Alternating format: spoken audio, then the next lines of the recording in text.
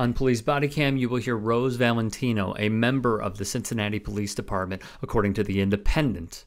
Officer Valentino pulled into the precinct when a group of cars lining up at the nearby Western Hills University High School blocked her way. She puts her siren on to signal she wants to get through. Allegedly, a black teen walked by and gave her the bird. This was her response. You gotta move. Ridiculous. Is she gonna just sit there? Copy, sir. Can you switch it on through with your link out? Oh, I hate him so much. God, I hate this world. I hate it.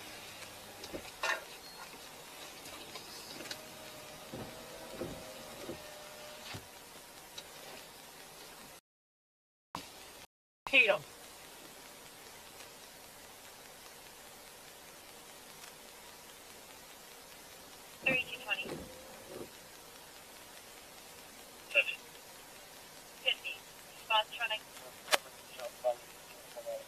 Of course, in light of this officer's conduct, the spin has been put on.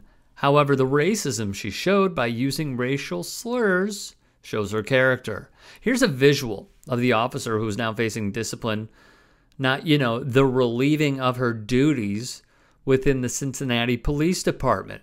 Local outlet WLWT wrote, veteran officer Rose Valentino was caught in traffic near a school when she turned on her blue lights that activated her body camera. The video shows that she appears to be agitated and starts swearing.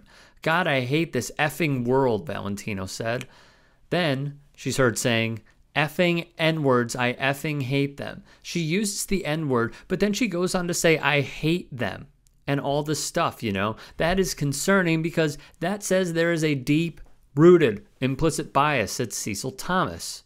Thomas is an Ohio state senator, a former Cincy officer, councilman, and was head of the Law and Safety Committee. She is definitely a liability, Thomas said. When you have someone like that, the biggest issue is she going to cost the city at some point? She said effing N-word, but then she said, I effing hate them. I effing hate them, said NAACP President Joe Mallory. When you have that kind of feeling towards someone who doesn't look like you, how can we trust you to police on these streets with a gun? After graduating from U of C, she became a police officer in 2008. Valentino received an official reprimand in February 2019 for allegedly using her cell phone at the Hollywood casino to show her family body cam footage from a homicide scene. She received a second official reprimand in December 2020 following an incident in which she was allegedly involved in a violent argument with her sister and brother-in-law over a card game.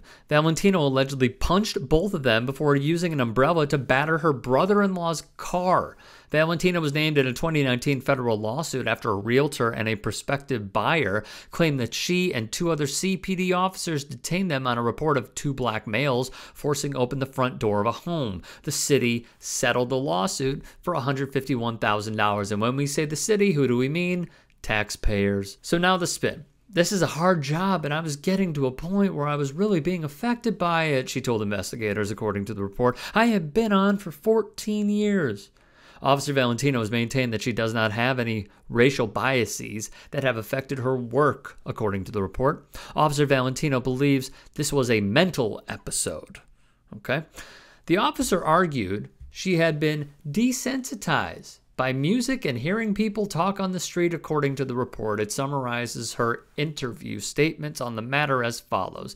Constant exposure has allowed the slur to slip into Officer Valentino's vernacular. No way, man. She was surprised that it came out in this context, and its use did not represent who Officer Valentino is as a person or how she feels about African Americans. Thomas said even if Valentino gets fired as a result of the disciplinary hearing, she will likely get her job back through arbitration.